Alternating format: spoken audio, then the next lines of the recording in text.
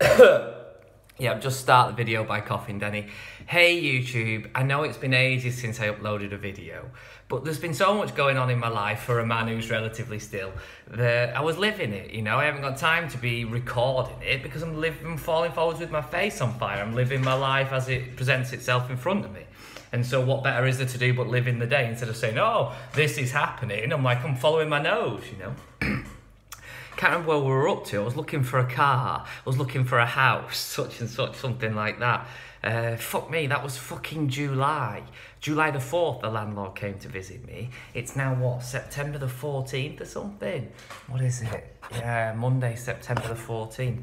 I'm still in the same house here in Alaro. Like, I haven't heard a fucking peep from the landlord all this time, and I'm constantly living in fear that he's gonna turn up at some point and be like, you motherfucker, get out of my house. But no, I've not heard anything, so I'm just like not rocking the boat and keeping quiet. Activity happened.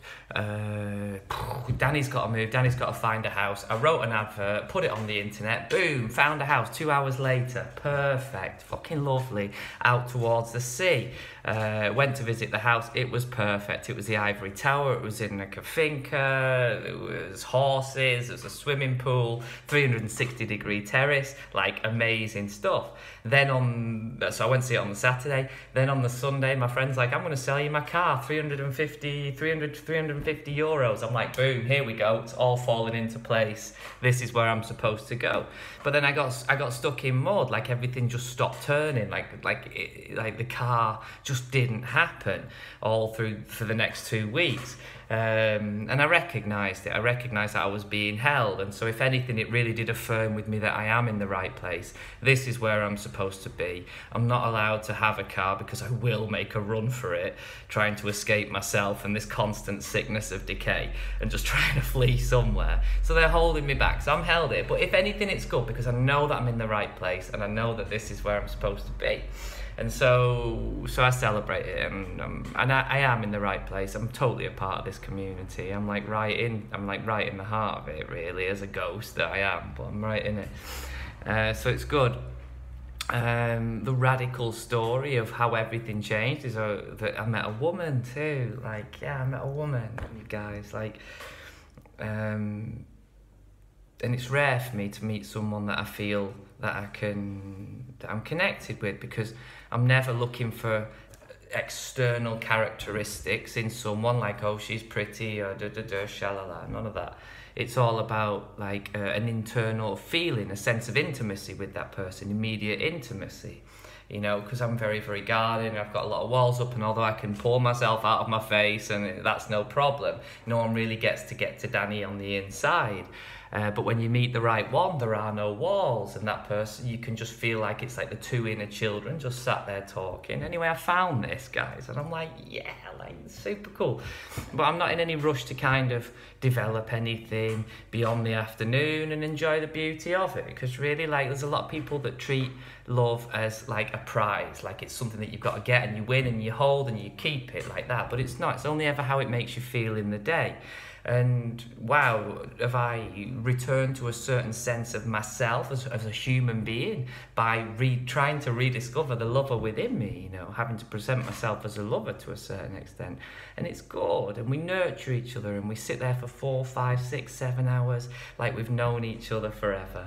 So that's all very exciting. However, it's totally messed up. Like we're from different planets. Like, we're from totally different planets. Like with the same people, but completely opposite. And it's a bit weird, and it's a bit of a challenge, because although we feel very comfortable together, she doesn't. First of all, she doesn't want a partner. She doesn't find me attractive. And she's got a completely different attitude towards sex and love that I have, like the opposite. Like, as you guys know me, I'm celibate and monogamous and want to create something solid and stable and that, and I'm not interested in anything else, whereby she's got a very modern sex life where, you know, it's just sex and just like, okay. So I kind of courted this woman for a month, and it was very, very lovely and beautiful, but ultimately I know in the back of my mind that she is still on the Tinder, and eventually she will fuck somebody, and then I'm going to walk out heartbroken because I'm emotionally investing myself in this level of intimacy. And so I backed out. I was like, look, I've got to get out of this before I get hurt, which is okay.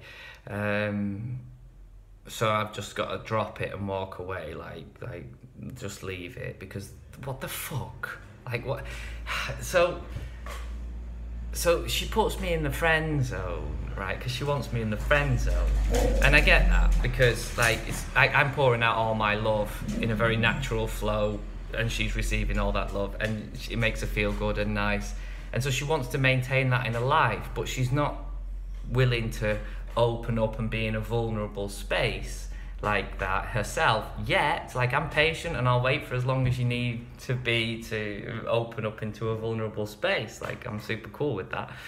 And it takes time.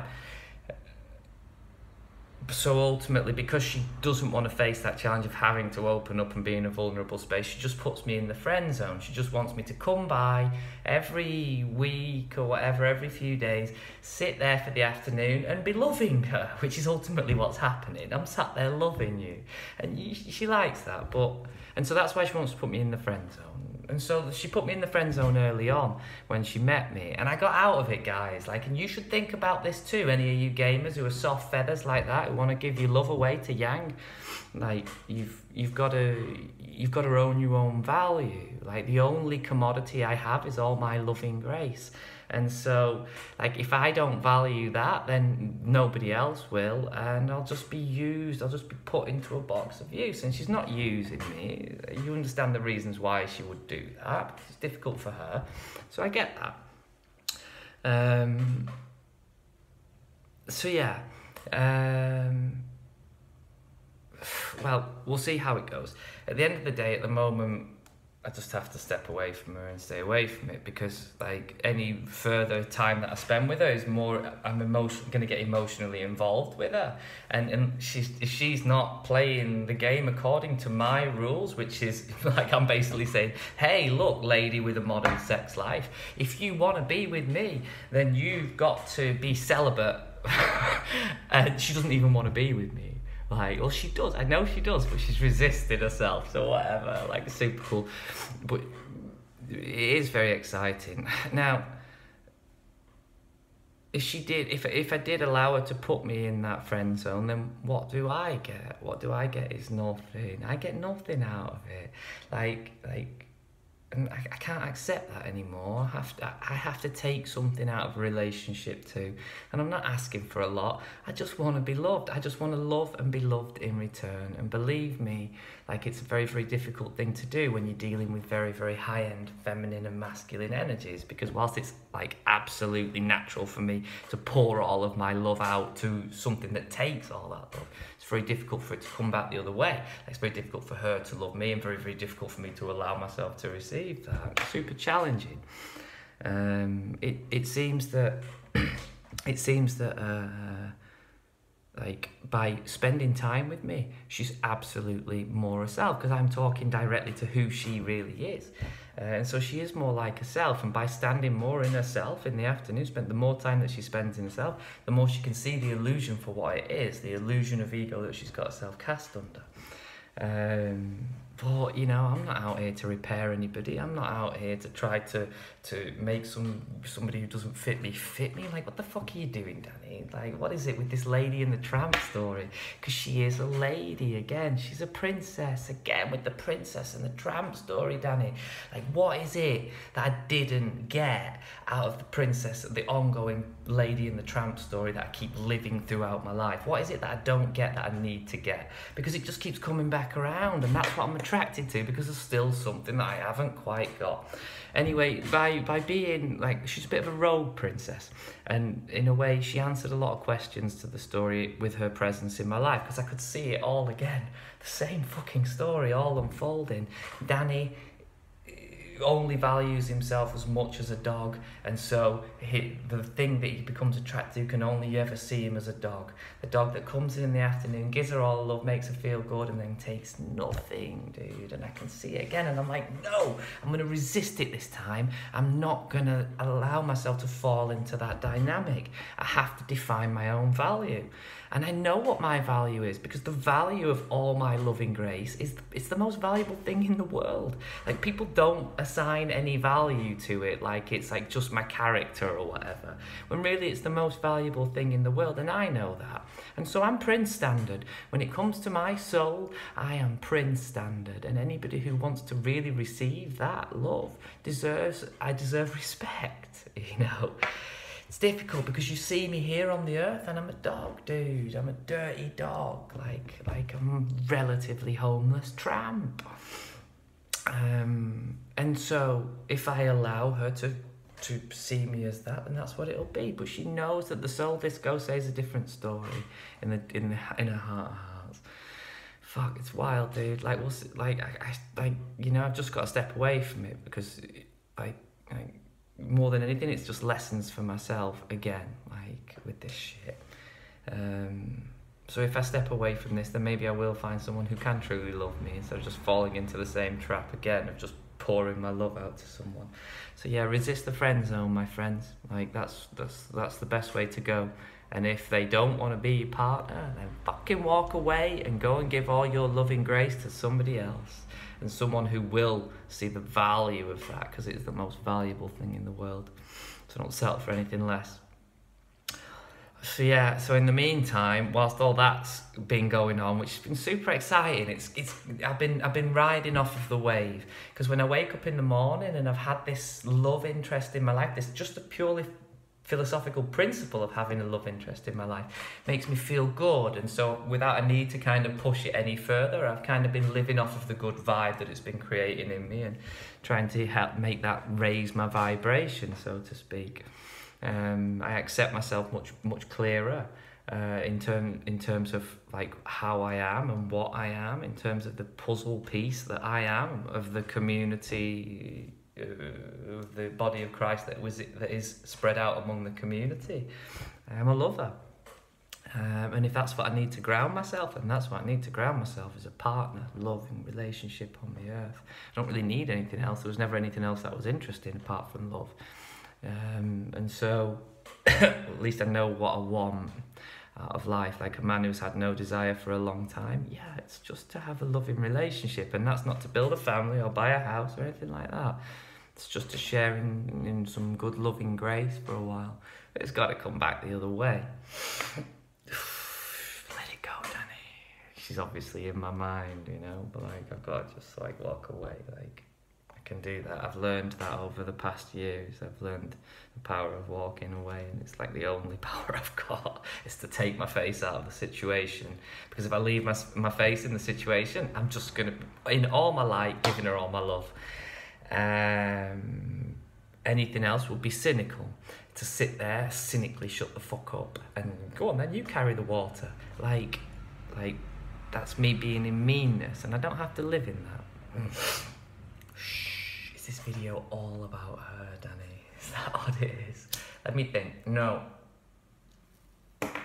This video's about decay. It's all fucking decay, guys.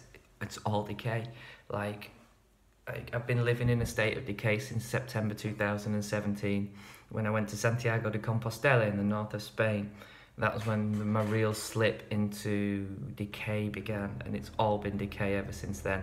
And anytime anything looks like it might be the end of decay, and it might be like time to build something good again, decay, go back to yourself. And it's been that way since September 2017. You might think that's a long time, but no. We're in for the long game here, because this decay lasts for 7 years. I started in September 2017 because I am butter, baby. I have no fucking resistance. I'm literally got no choice but to just live with it, because I'm falling forwards with my face on fire. Does everybody have to go through their own apocalypse? Yes, they do. Everybody has to live their own 7 years of decay. When it starts for them is up to them and up to their story. But all their life will fall apart. slowly but surely, and they will be resistant towards it. They've got more resistance than I ever had. I ain't got any resistance. So it's all about decay and which way the world's going to go. It's difficult for people to imagine that the world is an esoteric wash from your mind and your experiential connection with that, and that the apocalypse is your own version of it, the decay of your own fucking life over a 7-year period, or however long you resist it for. If you never really stop resisting it, then you're gonna die. And so you've got to either go through this process to move on up, or you're gonna get dragged down with the ship. So whereby the majority of this video really is about unrequited love.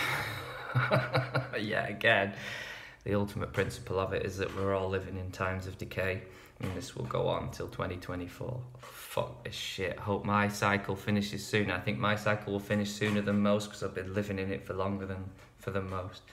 The fucking stripping away of everything that was left of my ego. Now we'll go right back around to the lover story. There's something I didn't get. Victim mentality is one of them, Danny. Fuck that shit. Anyway, 15.5 minutes, 16 minutes of Danny chatting away. The YouTube channel is back in action. Do I still intend to go outside and go to the beach? Yeah, I'd love to. I can't be trusted with a car because, you know, because I'll make a run for it. And so I have to be hobbled. I thought that me and the not girlfriend could have made the YouTube channel together. It would have given us something to do as dates, going daytime dating, going around. I'm yin, she's yang. We could have fucking bossed it on here on the internet. She didn't even have to say anything. She would have been like Victoria Beckham, just stood there like that in her clothes because she's my opposite. But wow, like we could have really made dynamite, you know. You all would have watched us then if she was just stood next to me and I do all the talking. Believe me. But Danny needs to feel it the other way around. Yeah, like, anyway, I just got a text message, that's why I got distracted. Big love to you all. I hope you're all doing well out there. I hope your own version of decay is going okay, and that you can learn the lessons that you need to learn as you go through it with minimal resistance, so it doesn't keep coming around in heavier ways, because there ain't no time left, baby. There ain't no time left not to get this, and so it's going to become obtuse. I love you all. Kisses. Bye.